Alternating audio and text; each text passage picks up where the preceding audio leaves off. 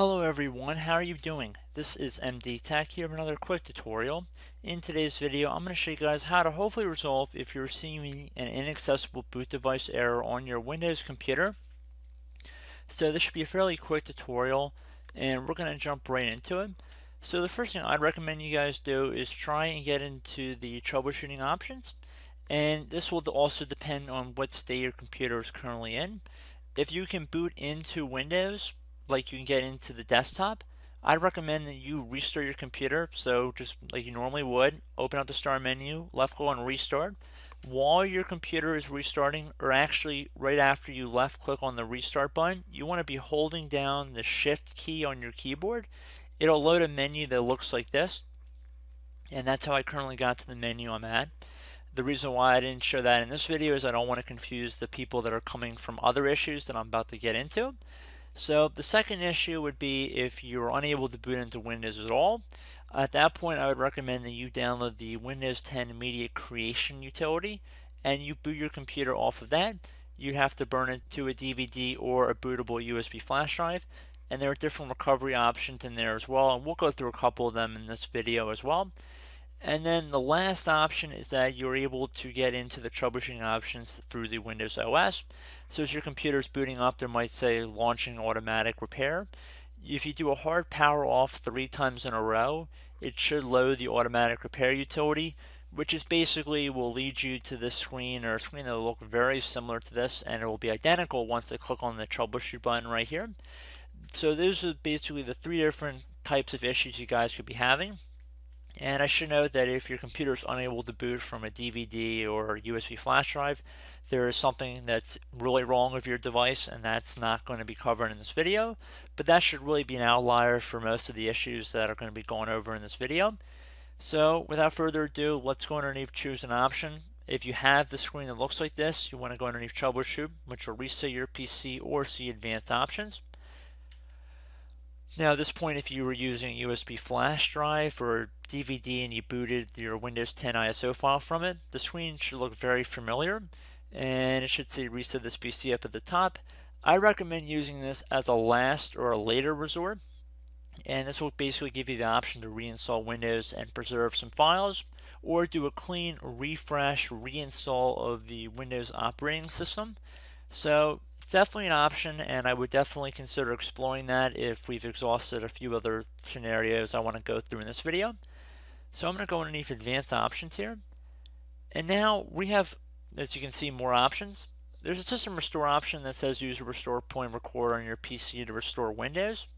Now if you have not recently installed any new hardware, I'd recommend going underneath system restore, and then if you have any restore points saved on your computer, I recommend going back to those restore points that you received. Again, that's if you have this case where you recently have not installed any new hardware. If you have installed new hardware, this tutorial or this section of the tutorial is really not going to apply for you.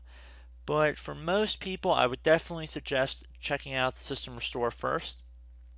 And I don't believe I have any restore points saved on this device, but we will proceed with this anyway just to see what we get. And we're going to go underneath our administrator account. You want to insert your password if you're prompted. And like I said, there are no restore points saved, but if there were, I'd recommend going back to the most recently created one and then proceeding to left clicking on next here. However, since that's not an option, I'm going to go back underneath choose an option, go back to troubleshoot, go underneath advanced options again. And now there are a whole bunch of different things we can try here, and I would even recommend trying startup repair, which will just be pretty automated. I'd recommend trying that next to see if that will help fix problems that are keeping Windows from loading. So definitely try that one. And now I actually want to get into safe mode here, and that'll be another part of the video. So we're going to go underneath startup settings. And since I don't believe I'm going to be coming back to this screen, I do want to also address you can roll back to a previous version or a previous build of Windows 10. So you can select that one as well. And if you had any system images backed up to a CD or DVD, you could restore them right through here. So just wanted to put out these other options here before we just move on, because they're all very good. And there are plenty of commands you can run up here as well. So if you had any specific errors, you could always run the command prompt and see if I've maybe made a video in the past regarding your specific error. So I just want to put that out there. But I'm going to go underneath Startup Settings, and then I'm going to left click on Restart. And this will be able to get me into safe mode, hopefully, and that's what we're going to be doing here. If you're on Windows 7 or Windows 8, you might just be tapping on the escape key as your computer is booting up, and then you would just go underneath Advanced Boot Options and then Safe Mode with Networking. However, Windows 10 is a little bit different. So as we can see, we have to use our function keys to make our selection because it says use number keys or function keys. I'm going to select F5 in my case to enable Safe Mode Networking. You can select another one if it's more applicable to you guys, but I would recommend if you have the ability to load network drivers that you do so, because it can definitely be useful.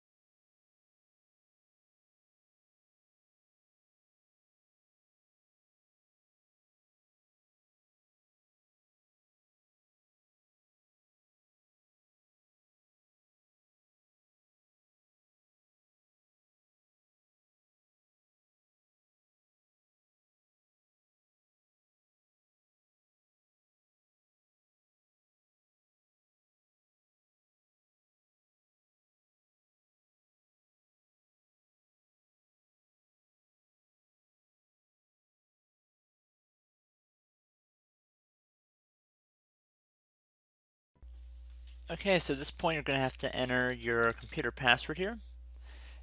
And now there are a few things I'd recommend you guys try.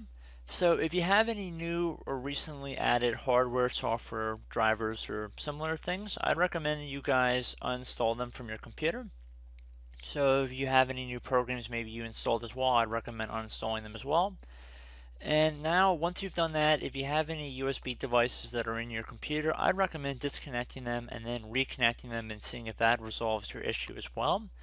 And once you've done that and exhausted those options, now comes what I think should really be able to fix your computer, and that would be to run a couple commands.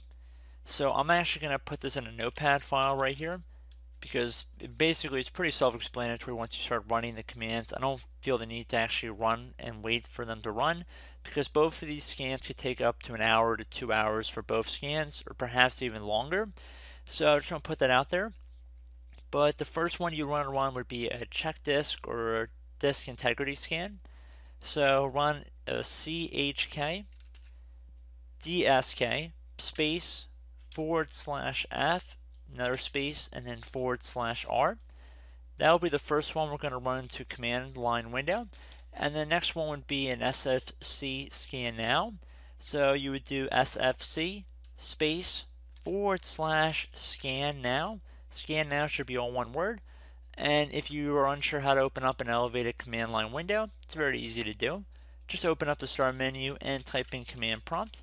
Best match should say command prompt directly above desktop app.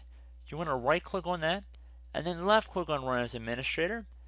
And now that you have administrative rights, I'd recommend that you just copy this in or just type it into the command line window. And if you're unsure how to copy, you just copy as you normally would, and then up at the top bar here you right click, left click on edit, then paste, and then I just would hit enter and it would begin running the scan. And now I should note, if you're looking to run a check disk scan, you are going to have to restart your computer, so you're going to have to type the Y key on your keyboard and then restart your computer for the scan to begin. I just want to put that out there because some of these scans cannot run if your computer and your operating system is currently in use. because it has a hard time scanning the drive if you're using the drive. So you just would type Y here. You would hit enter on your keyboard, and then it would say the volume will be checked the next time your system restarts. Let your system restart, and then it would be a similar procedure for the SFC scan now. You just would get back into the same utility we were in right now. So again, it's pretty straightforward and easy to follow. And once you have run this command, it should be pretty straightforward. I don't really need to explain to you what's going to be coming up on the screen. But I do hope this brief video was able to help you guys out. And as always, thank you for watching this brief tutorial, and I look forward to catching you all in the next video. Goodbye.